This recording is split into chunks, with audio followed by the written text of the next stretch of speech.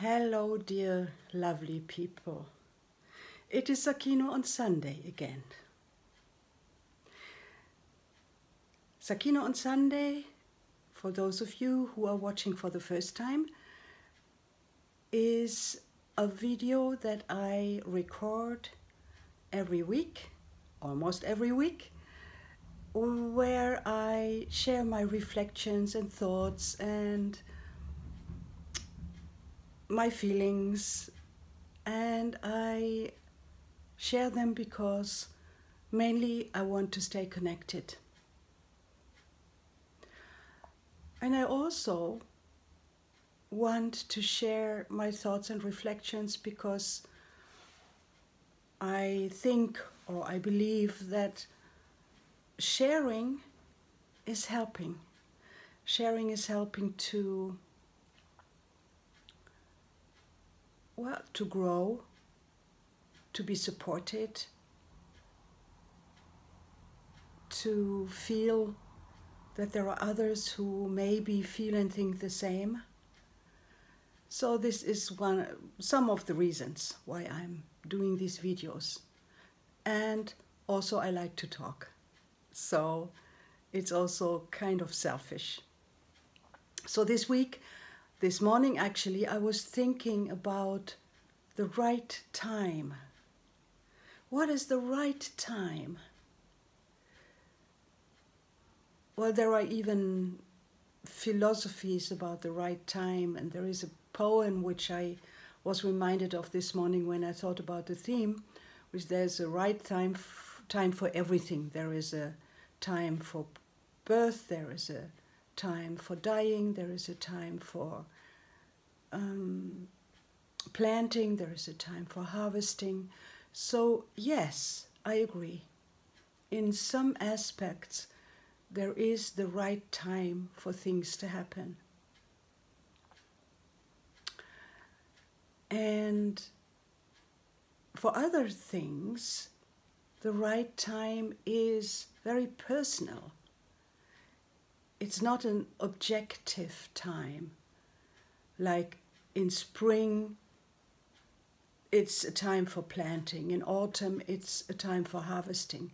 These are more regular times that are coming and going and coming and going regularly every year.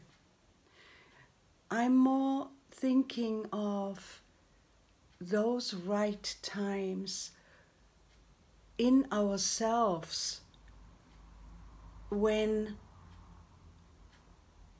if we are connected to ourselves, we feel now is the right time to make this choice, or now it's the right time to end this friendship or relationship, or we feel now it's the right time to start something new, or we feel now it's time to rest because I've worked so much now, I need to rest, I need to recover, to recharge my body, mind, soul system. And that's the times I was reflecting about. How can we recognize the right time for something?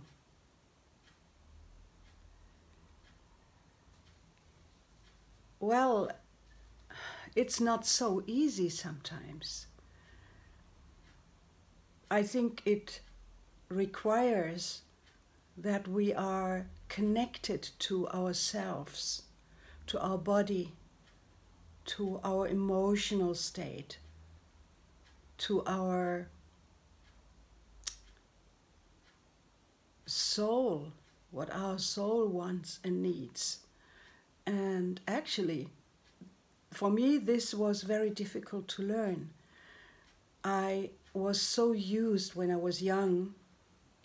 I was just following my passion and what I wanted to do. And so I just did and worked and pursued my path in the way that I could do at that time, and I completely did not listen to my body or to my emotional state. So with all the doing, I was covering up some very deep pain that I didn't want to feel.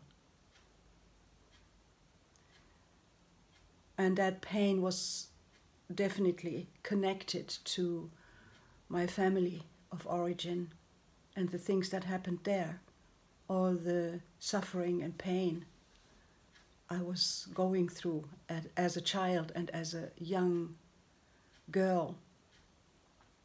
And so with this doing, I tried to cover up what I didn't want to feel. And then my body collapsed.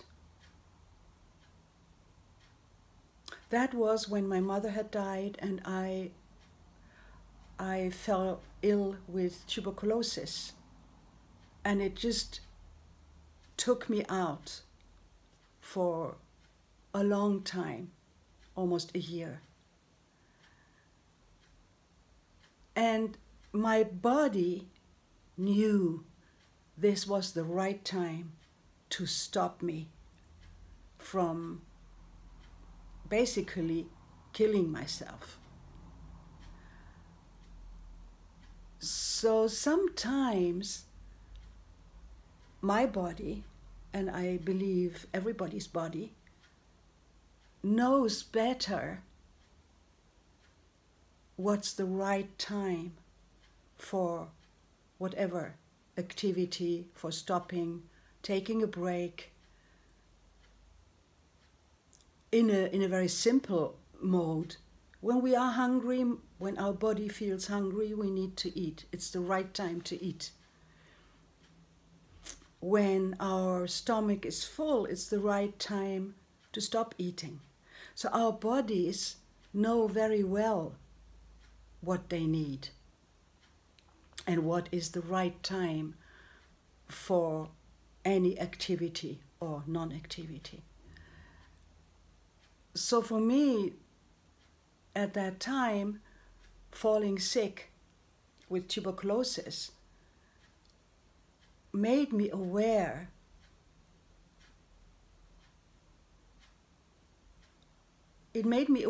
of my not listening, not knowing the right time. So my body was teaching me to notice the right time.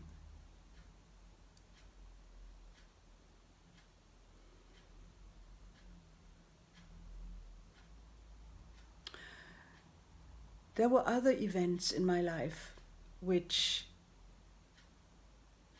were teaching me the right timing.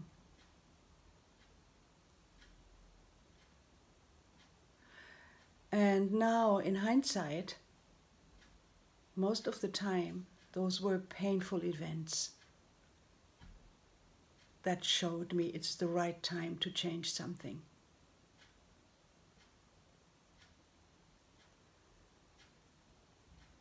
Another event was the ending of my marriage. I was not aware that it was the right time to separate. I was kind of dragging myself along what I had chosen to be my path. Staying with my partner.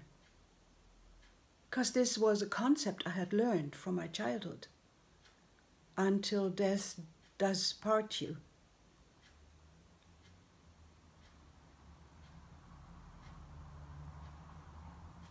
Only after the separation, actually years later, I realized it was the right time.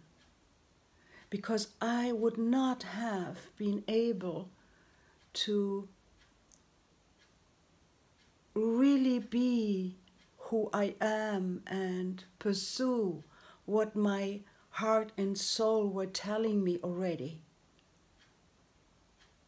within that relationship.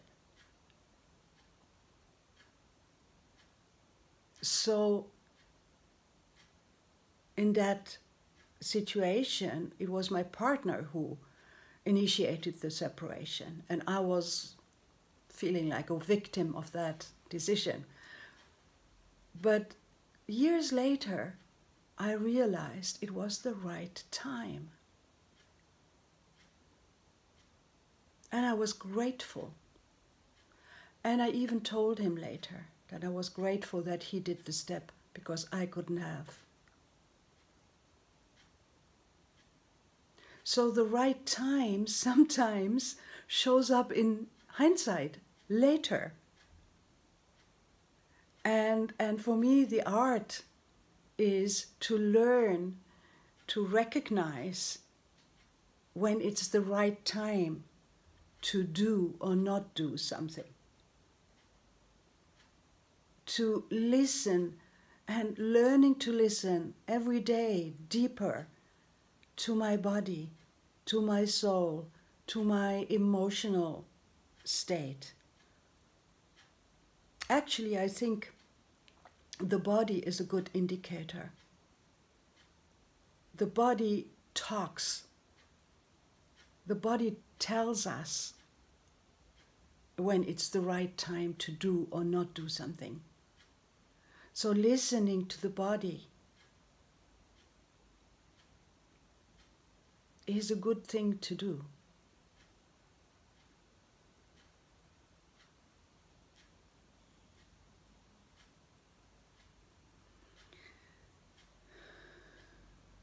The right time. Now it's the right time to stop this video. Thank you for listening. And I wish and hope for you that you are living your life in a way that at the right time you do the right thing for yourself. Have a good Sunday and a good week ahead.